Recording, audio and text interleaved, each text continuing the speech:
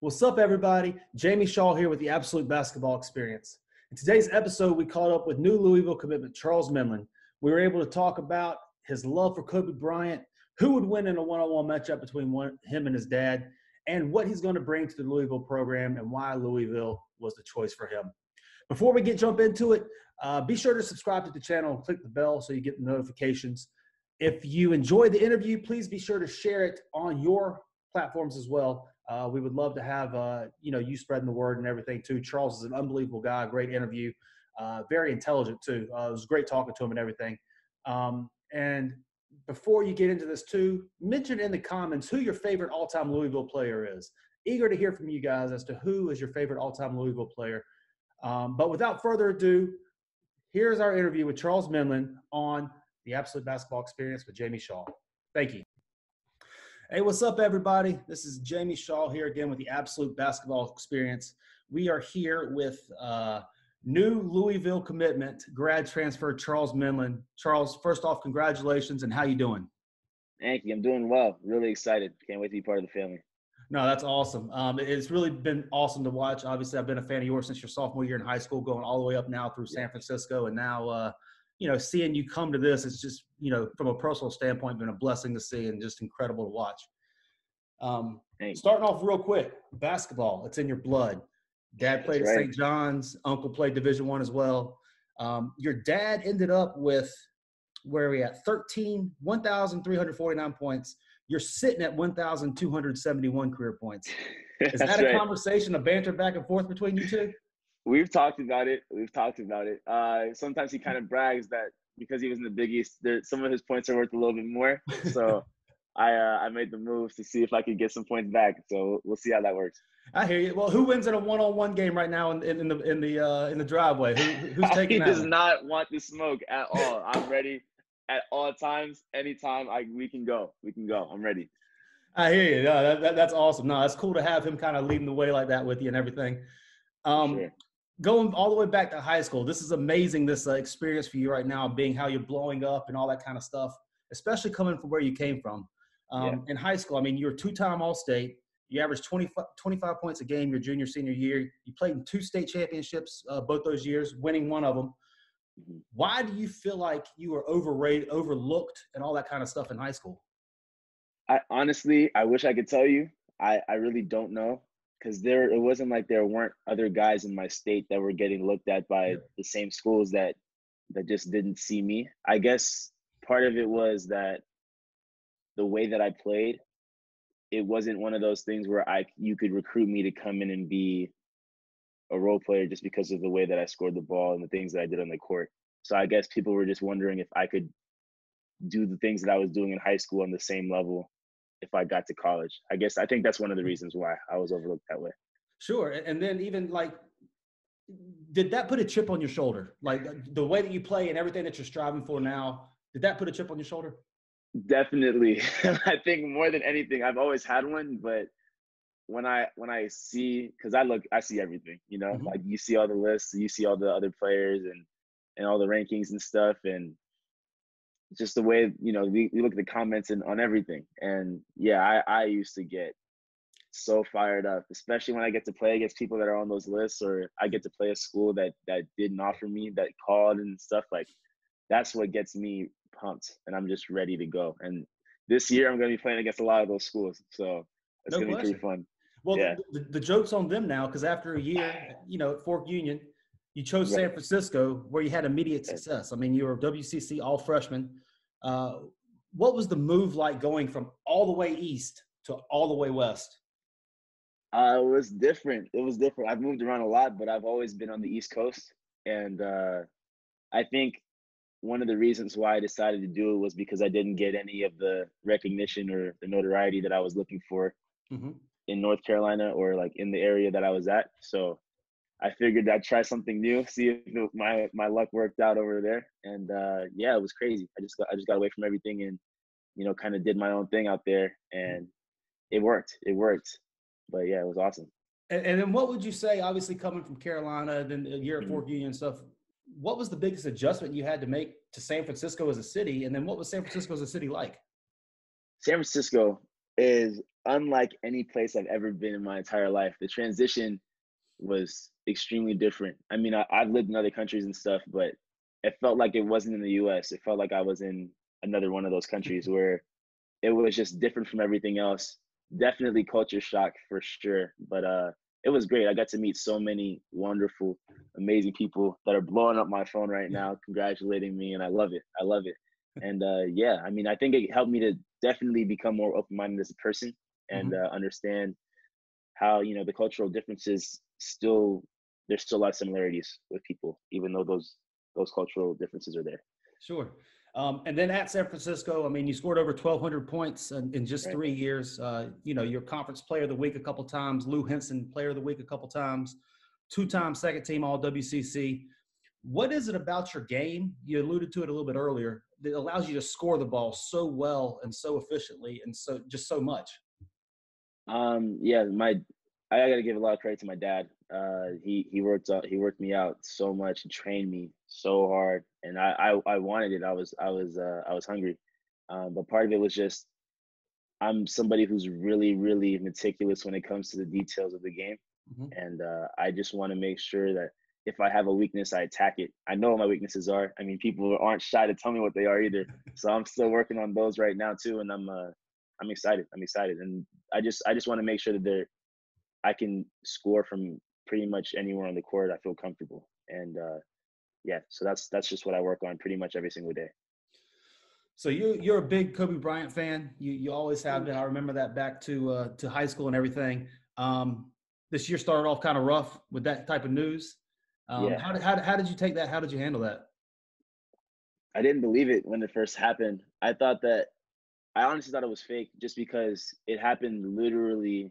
The news broke a few hours after LeBron passed Kobe Yeah. for all-time points. So I honestly thought that it was just a media publicity stunt or something.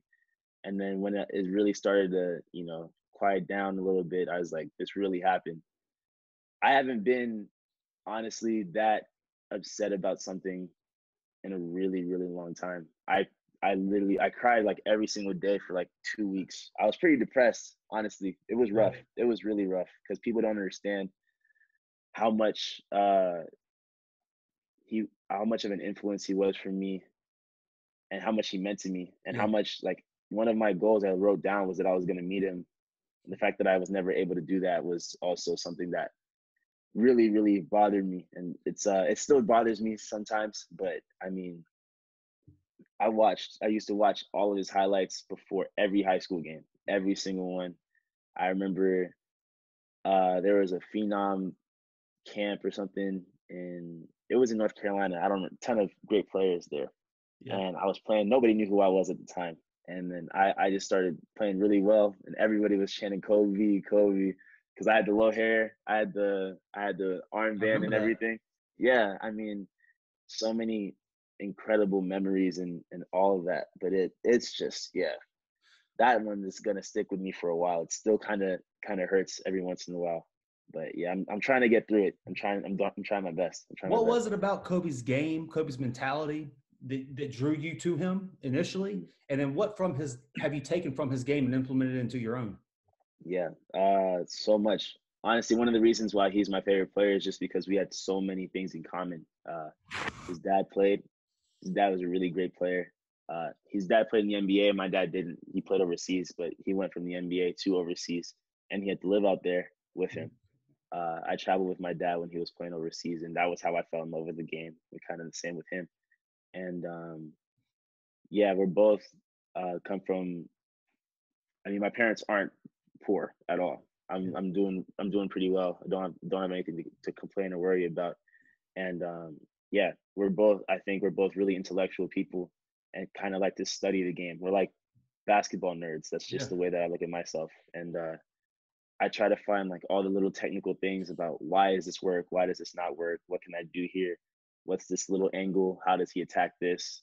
And yeah, that was one thing that really stood out. And then just the work ethic, like unbelievable work ethic.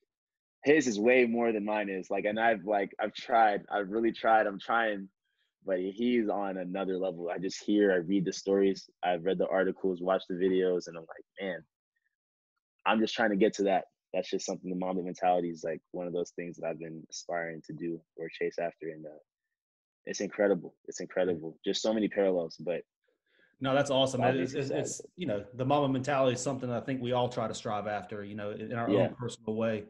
yeah. Um, Moving forward, obviously committed to Louisville last night. They're a Hmm. perennial top 15 team in the country. They return a lot of talent and should continue that run. Hmm. What was it about the Louisville program that drew you to it and said, this is where it's going to take me to the next level? Yeah, great question. A lot of it, and this is not to cast any aspersions on any of the other options I had. I had unbelievable options, and it didn't feel real, the situation that I was in and how all these schools really, really wanted me to play, and they saw me as a top priority. It was unreal. I didn't expect it, but yeah, when Louisville called, it was right after Jay Scrub declared for the draft, and he said he wasn't coming back. And I already knew who he was before. I was like, I watched his games and stuff, and I was a fan of his games and everything. So when I heard that they were calling, I was a little confused because I didn't hear about him declaring yet. So I was like, it's Louisville. I'm not gonna ignore their call. So I'm gonna call them back. And yeah, I got on the phone with them. I talked to Coach Mack for a little bit, and the need was there. The need was there. And I'm not somebody who's gonna just chase after the big name or anything. I'm not. That stuff doesn't really do it for me. I want to go somewhere where I know I'm going to be able to play. I have an opportunity, and if I'm good enough, I get to show people what I can do. And that's what he was offering me.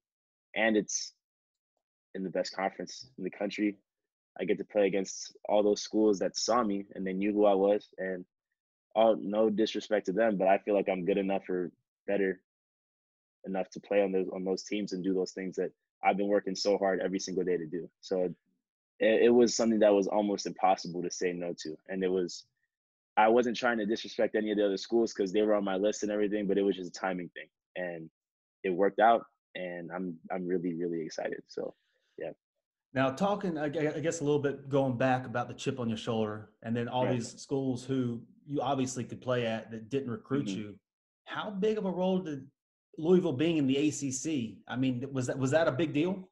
That was huge for me. That was huge for me. And I was talking to a few other coaches because I called them before the decision was published and everything. And I just told them, I was like, this is as great and as amazing as it is, the opportunity you guys are offering me.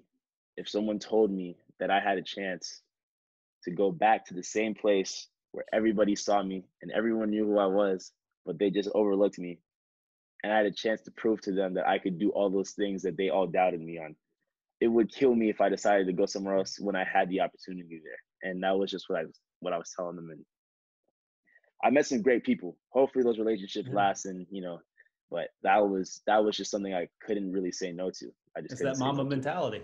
I feel Yeah, you. yeah, for sure. And it seems like throughout the process, lead recruiter Dino Gaudio did a great job. Y'all have a lot of connections and Great all that job. kind of stuff. Yeah. What is your relationship like with Dino? What's your relationship like with him? He's a great guy. He's a great guy. I can't say that I've known him great before this whole thing happened. Mhm. We've crossed paths a few times. He called one of my games a few years ago, and he coached Ish Smith, which is my guy. We were on the phone for like an hour yesterday just talking about stuff, and I was letting him know everything that was going on. And Ish told me, that he reached out, and he's the one who kind of got the ball rolling for me. And I trust Ish a lot, and he has a really great relationship with him and Coach Mack. They both recruited him when he was in high school. And yeah, I mean, I've heard nothing but great things about him, and I Mhm. honestly cannot wait. I've seen the guards that he's produced and helped to develop, and I want to be somebody on that list. And yeah, I'm really excited. So hopefully, it's going to be the start of a great, great relationship, and then we can grow even further. And you mentioned earlier that Jay declaring for the NBA and not coming back and all that kind of stuff. You kind of slid right Right. into that spot. What Hmm. type of role does Louisville want you to come in to play, and how do you foresee yourself? What do you foresee yourself playing while Right. there? So nothing's guaranteed at all.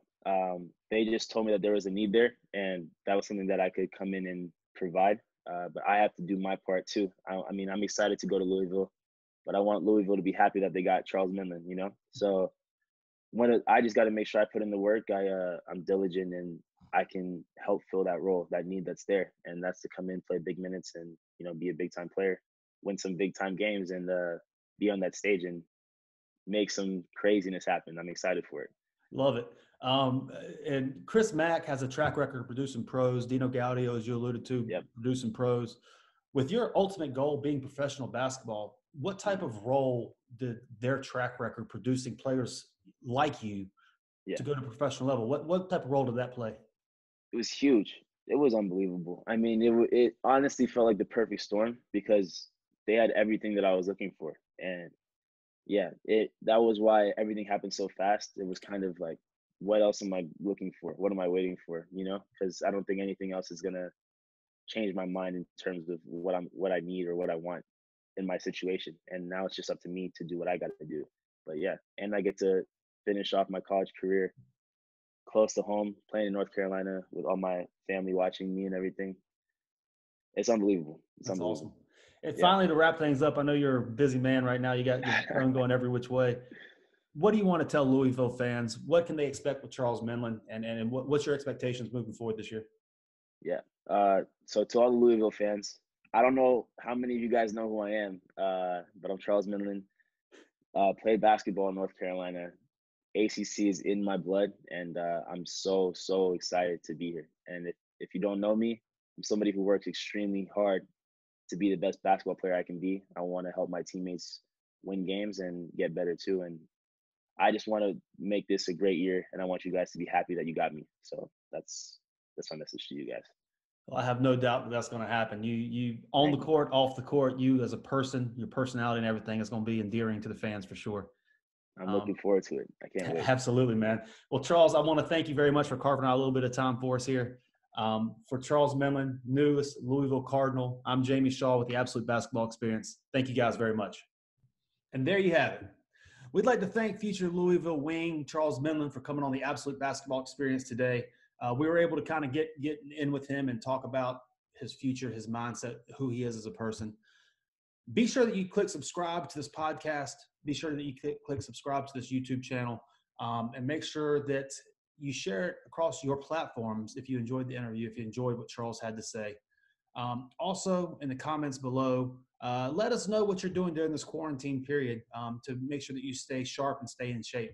Be eager to hear, maybe even go through and get some ideas for myself as to how you're staying on top of things. But in the meantime, thank you very much for tuning in to the Absolute Basketball Experience with Jamie Shaw. We'll see you later.